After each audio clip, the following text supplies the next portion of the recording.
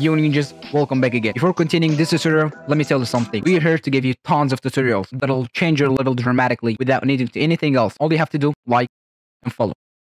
Like here and follow here. Or subscribe if you're watching me on YouTube. By the way, guys, thanks for listening. Let's pursue. In this tutorial, I'm going to show you how to blend this image with the t-shirt using Photoshop. So, let's jump into it. Okay, guys, once you have your image, hide the image. Choose the t-shirt layer with object selection. Select the t-shirt carefully. Hold Ctrl on the button J in order to put it in a separate layer. Choose the image layer. Adjust it to the t-shirt.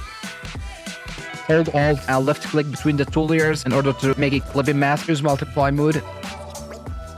Go down, click here, choose blending option. Hold Alt and drag this one. Hold Alt and drag that one until you find the one that works well. Then click OK. Looks cool. There we go.